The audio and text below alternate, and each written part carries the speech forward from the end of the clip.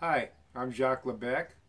I'm going to put on a video demonstration of how to put together the Action Sports Grip made by Vivitar.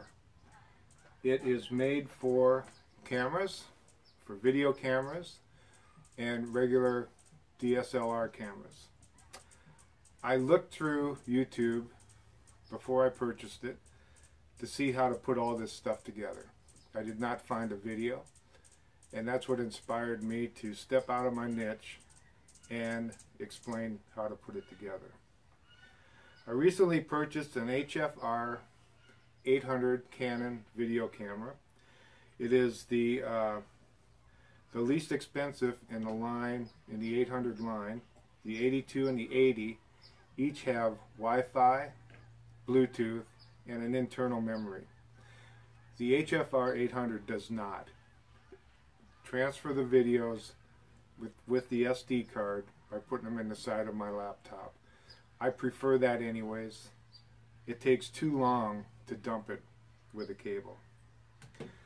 So I bought the grip, not knowing if I could put it all together. I bought the grip, and this is what it came with. It's got a couple shoes with it, and that's it. And I also, along with the grip, I got the LED light kit. It comes with 2 lithium batteries, and they're fairly compact and small with a charger. It slides right in. Now I charged both the batteries. This charger got really hot, so I'm going to keep an eye on it. I'm not sure what's going on. It just got real hot. It's cool now.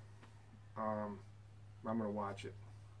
And the light has a whole array of LEDs in it, and it is actually quite bright. And I won't shine it at the camera, but it is really bright. And it came with a bracket. It came with a long bracket. And a shoe on it as well. I also bought the external microphone. The 800 has a port for the microphone, and it's a regular 3.5 coaxial cable connector, so it's real handy. And that was my driving purpose in buying this camera. So I got the microphone. It came in a bubble pack as well, just like the LED light kit is. You know, this stuff we love to hate, don't we? But it's a good way to package stuff. Came with the microphone and the windshield. Also, it has this little rubber shock on the bottom, and I think it's pretty cool. I like that.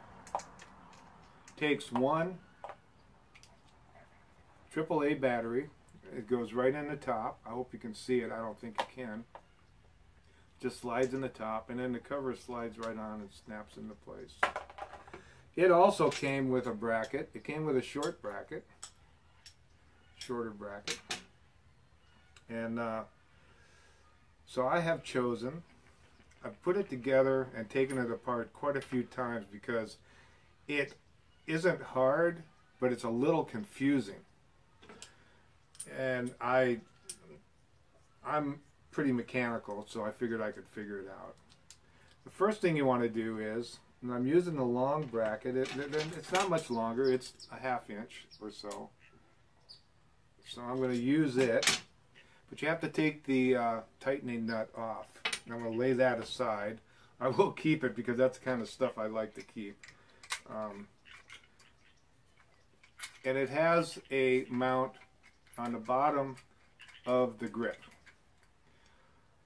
with an array of holes. I'm going to hold this closer to the camera. Hopefully you can see it. It's got a whole bunch of holes in there, and they go diagonally and at angles and everything else. So you got a whole bunch of options on how to mount actually any camera. I think it'll work on any camera. So what I did was I put it up in between 2 brackets, or I'm sorry, 2 holes, and then I'm going to snug this long bracket in.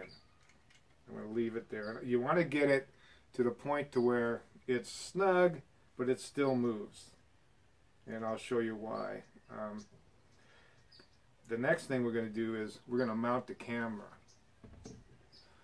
And the camera has the tripod mount in the bottom, and that's where we're going to thread this onto. They're all, I believe, 1/4 inch national coarse threads. The thing that is a little bit awkward, and it's not a like or dislike thing, it's just a little strange, is that you got to turn the camera to get this thing together. And it's like, okay, that's alright, I guess. Why not? Then you get to the point to where you got to kind of bend the bracket down just a taste to get the camera to rotate all the way around. Snug it up and get it facing forward. And I'm the type of person that has to have everything square. The bracket's a little bit out of square, so I'll straighten it up. That would actually drive me nuts. So I squared it up.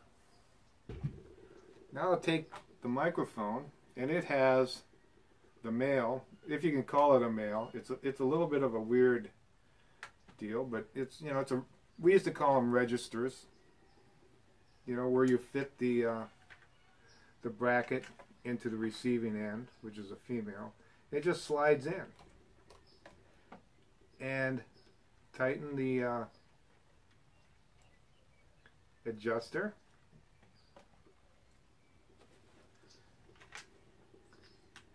See how I like that vibrate. I think it's going to eliminate a lot of grinding noise and that sort of thing. Now to plug the microphone in, you got to open up the door. And this is the type of camera that when you open up the video screen, the camera automatically turns on. And it also has a cool little deal. It tells you to open up the lens cover. And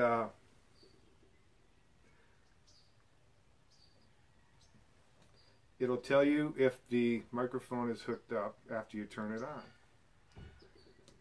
So I turn it on, and there's a little bar underneath there that will give you your voice level.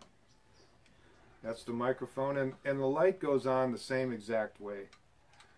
Loosen it up, slide it into the shoe, tighten it, snug it down a little bit, and that's the whole assembly. I like it. I really like it. I think it's going to work well. For that, I figured it out.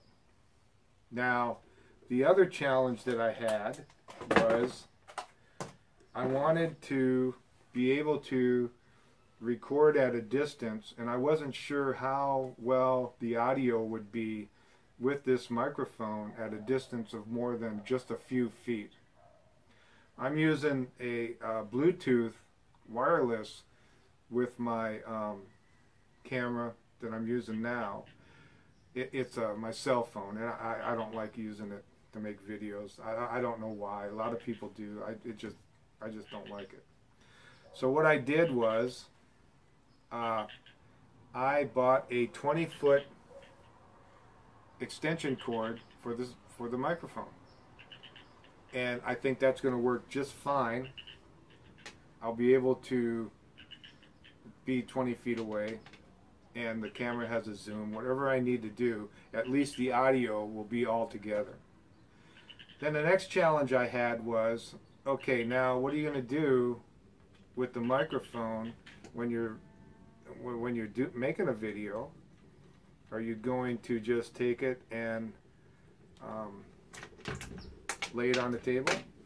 Which I don't think that would be too bad, except that all the sound is going to come from one side. Whether or not that matters, I don't know. I'm not a camera guy, I'm not a video guy or nothing. So what I did was I have several of these little tripods, and I put a shoe on there that came with one of these assemblies, and I just slide the microphone onto the shoe, snug it up, and then when I get ready to shoot a video, I will set it on the table, and I'll look A little bit like Walter Cronkite used to. If you remember the, I don't know, if you remember the big microphones. I think it's going to work just fine. I will set it out. And I don't really care if people see it or not. It doesn't matter. That's the whole assembly. I did end up with 2 spare parts.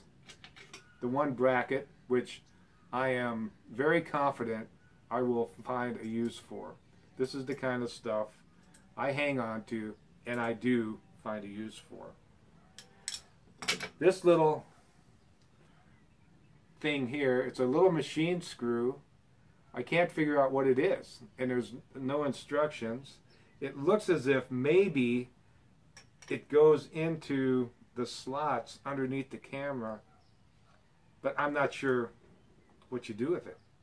So that is the that's how you put together the Vivitar Action Sports Grip with the Vid Pro LED Light and the Vid Pro remote microphone. I haven't tried it yet. I'm going to put another video together maybe tonight or tomorrow with the microphone and this assembly on my tripod and see how it works. I'm pretty excited. So I hope you learned how to put this together. I hope it helps you. So with that, I'll end the video. And this is Jacques Lebec with EmergencyKitsPlus.com. I'll be seeing you on my next video. Thanks for watching.